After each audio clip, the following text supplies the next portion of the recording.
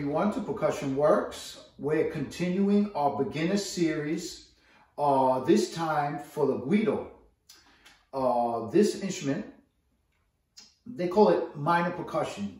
In this country, they call it minor percussion, but in Cuba, in Puerto Rico, in Venezuela, Panama, other Latin American countries, this is not a minor instrument. This takes a huge part within the band, within the Latin music, and within the Latin percussion ensemble. These pieces that we're playing here.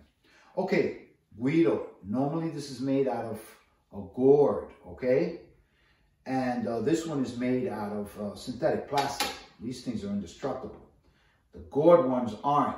The gourd ones have a great sound, and the gourd ones are how they originally made. They hollowed them out, and they have a great sound. They put these ridges on it, so you get that sound out of it. Same thing with the gourd ones, but they're very fragile. Okay, they break very easily. So that's why these synthetic ones that are made out of plastic, they're indestructible. Put them in your gig bag, they won't come out in pieces like the gourd ones do. I have a couple of gourd ones that were made by my father many years ago in Puerto Rico, and they sound amazing, but I don't touch them. Very rarely do I play them. I'm just afraid that they're very sentimental to me, and I don't want them to break. So this thing, gig with it, throw it in your gig bag, pull it out, awesome. So anyway, this instrument is normally played by the guys up front, the singer, chorus, the guy who sings the chorus. They normally play these. You'll see them playing up front because, hey, they can sing and play the instrument at the same time. It's great.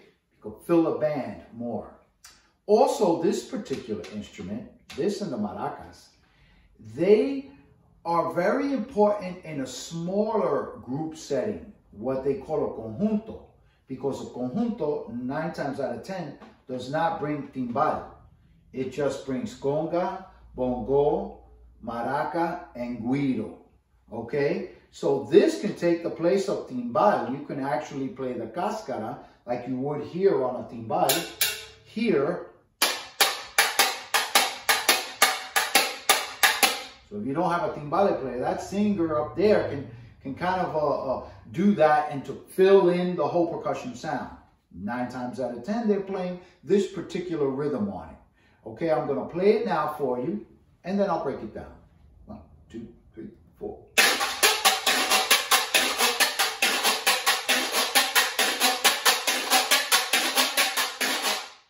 Okay? I play it at a pretty quick tempo, but if you play it in a slower song like a ballad or bolero, what they call a bolero, it would be a little slower. Now, I'm going to break down the notes that you're playing. All the notes that you're playing are downbeats, okay?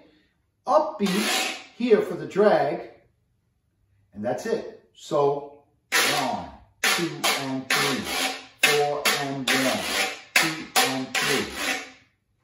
The upbeat is the drag, where you hear that sound, that cool sound. So 1, 2, and 3, 4, and 1. So 1, the end of 1 pretty much, you're coming up. 1, 2, and 3. So 1, 2, and 3. So 1 and 3 on the upbeat, you're coming up. 1, 2, and 3, 4, and 3, 2, and 3, 4, and 2, and 4, and 3, and 4, and 3. Okay? So all it is a downbeat and the drag coming up. Always count it. I always like to count it because, again, any instrument you play, try to count and get into the habit of counting.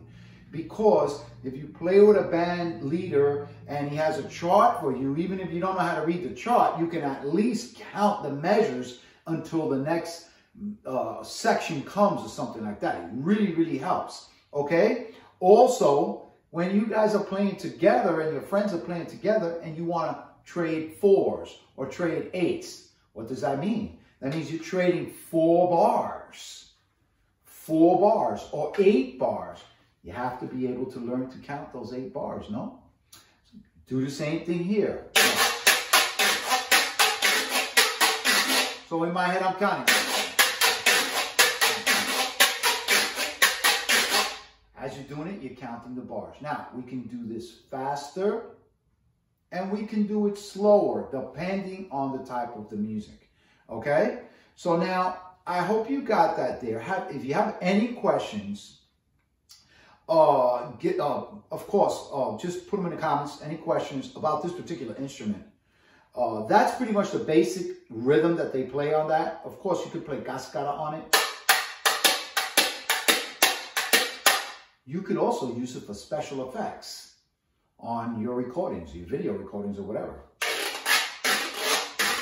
You'll hear a lot of this in movies and on the soundtracks of movies and stuff like that. You'll hear a lot of that, you know, because it's a good special effects instrument.